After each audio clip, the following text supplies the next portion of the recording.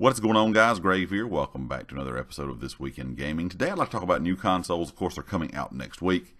And today I'd really like to discuss, are you buying one? I would love to see a lot of comments down in the comment section below, letting me know if you're buying one day one, if you already have one pre-ordered, if you're going to wait till next year, if you're going to wait till after Christmas, whatever the case may be. Leave me a comment and let me know your thoughts.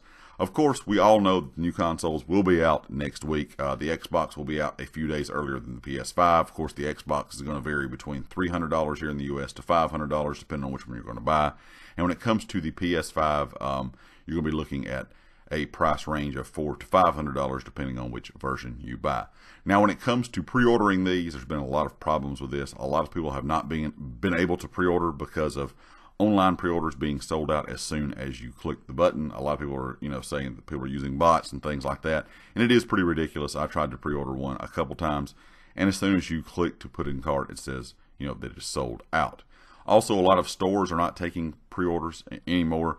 Sony did announce yesterday that there will be no consoles for PS5 sold in places like Walmart, Target, that kind of thing. Now, that's not saying if you already have yours pre-ordered from those places, you can go do a curbside pickup or an in-store pickup, but you're not going to be able to go in most of these stores day one and just pick up a PS5. Microsoft kind of followed suit, saying, with a couple of their stores like Walmart and so on, will not be offering the consoles in store as well. And of course, this is all due to the virus situation, so they're trying to watch out for everyone's health. And that is understandable, but I understand also why people are getting frustrated with this, because if you cannot go in store and purchase it, which was a lot of people's plans because they could not get one ordered online, now you're really kind of left with what are you going to do? Sony did announce that some stores like Walmart and others will have a surplus of these available day one on launch day, so you can go to Walmart and they actually have times down where you can pre-order these, and they will have both consoles, the disc version and the discless version. The same goes for the Xbox Series S and Series X, but a lot of people are still concerned that you're not going to be able to get one if you really just want one, because it's going to be the same issue as before when you're trying to pre-order, that it's going to get bought up as soon as you click the buy button. It's going to be gone, and it's going to say it's out of stock. So I'm kind of curious to see how this is going to work. For me, unfortunately, I never got to pre-order one. I've tried several times, tried several different stores. When my local GameStop had them available early, which, no one really knew that whole kind of issue when the PS5 was first announced. It was supposed to be released the next day for pre-order. That didn't happen. People started putting them out early. My GameStop was already sold out.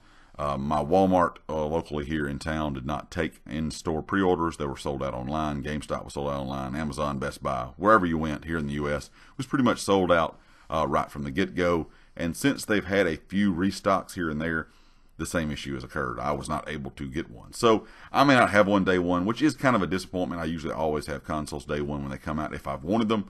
But at the same time, if you sit there and really think about it, it's not really going to be that big of a deal. Yes, would I love to have a new PS5? Would I love to have a new Xbox Series X? Would be awesome. It would be great to see the new kind of UIs, the new hardware, the new software, to see how they work with these games. But at the same time, most games that are coming out are already going to be on old gen. If you think about it, next week Assassin's Creed Valhalla and, of course, Call of Duty Black Ops Cold War are coming out, and those are going to be the two best-selling games by far this holiday season. They could possibly become the two best-selling games of this year. Now, I'm looking forward to playing them both. I will hopefully be able to get a lot of content for you guys for both of those games and upload them here on the channel. I'm definitely looking forward to having two new games to play. So there's going to be a lot of Assassin's Creed Valhalla, a lot of Call of Duty Black Ops Cold War content here on the channel.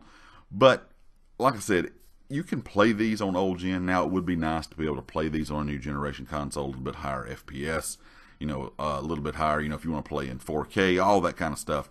But at the same time, like I said, you can play these on old gen. Now, they won't be the upgraded versions. If you are able to get a new gen console, a lot of these games will look better and play better, I'm sure, in a lot of people's opinion, on new gen consoles. But like I said, at the same time, you're still able to play these on old gen.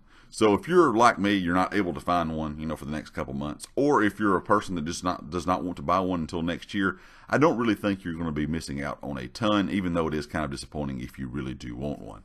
Of course, next year is going to be really what we when we see what these consoles really have to offer, when exclusive games just for that particular platform, or games are made just for next gen. When games start to get being made for just next gen, and you start seeing Xbox Series S and Series X have their own exclusive titles, the PS5 having their own exclusive titles, that's when, you know, having a new gen console is really going to be something that everybody is going to want.